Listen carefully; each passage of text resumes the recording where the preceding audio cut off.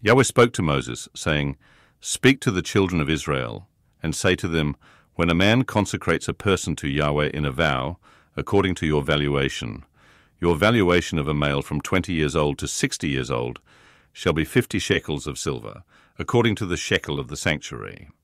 If she is a female, then your valuation shall be 30 shekels. If the person is from 5 years old to 20 years old, then your valuation shall be for a male 20 shekels, and for a female 10 shekels. If the person is from a month old to 5 years old, then your valuation shall be for a male 5 shekels of silver, and for a female your valuation shall be 3 shekels of silver.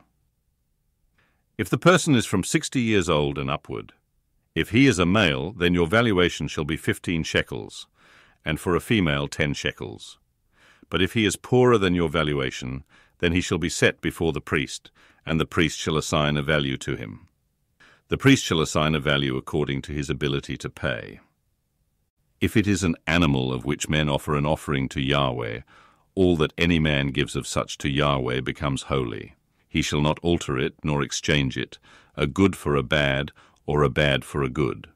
If he shall at all exchange animal for animal, then both it and that for which it is exchanged shall be holy. If it is any unclean animal, of which they do not offer as an offering to Yahweh, then he shall set the animal before the priest, and the priest shall evaluate it, whether it is good or bad. As the priest evaluates it, so it shall be. But if he will indeed redeem it, then he shall add the 5th part of it to its valuation.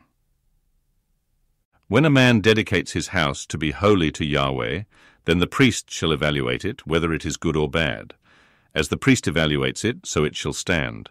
If he who dedicates it will redeem his house, then he shall add the 5th part of the money of your valuation to it, and it shall be his.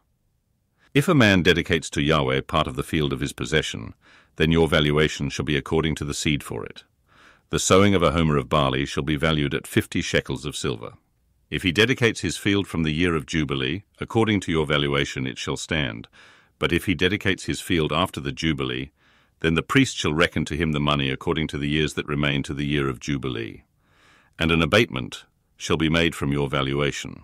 If he who dedicated the field will indeed redeem it, then he shall add the 5th part of the money of your valuation to it, and it shall remain his. If he will not redeem the field, or if he has sold the field to another man, it shall not be redeemed any more. But the field, when it goes out in the Jubilee, shall be holy to Yahweh, as a devoted field. It shall be owned by the priests.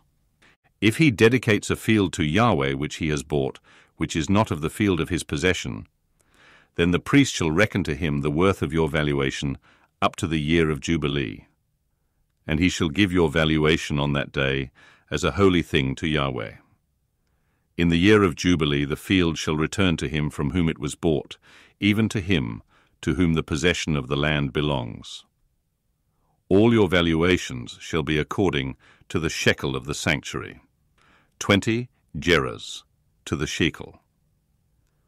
However, the firstborn among animals which belongs to Yahweh as a firstborn, no man may dedicate, whether an ox or a sheep, it is Yahweh's. If it is an unclean animal, then he shall buy it back according to your valuation, and shall add to it the 5th part of it. Or if it isn't redeemed, then it shall be sold according to your valuation. Notwithstanding, no devoted thing that a man devotes to Yahweh of all that he has, whether of man or animal, or of the field of his possession, shall be sold or redeemed. Everything that is permanently devoted is most holy to Yahweh. No one devoted to destruction, who shall be devoted from among men, shall be ransomed. He shall surely be put to death. All the tithe of the land, whether of the seed of the land or of the fruit of the trees, is Yahweh's. It is holy to Yahweh. If a man redeems anything of his tithe, he shall add a 5th part to it. All the tithe of the herds or the flocks, whatever passes under the rod, the 10th shall be holy to Yahweh. He shall not examine whether it is good or bad, neither shall he exchange it. If he exchanges it at all, then both it and that for which it is exchanged shall be holy. It shall not be redeemed. These are the commandments which Yahweh commanded Moses for the children of Israel on Mount Sinai.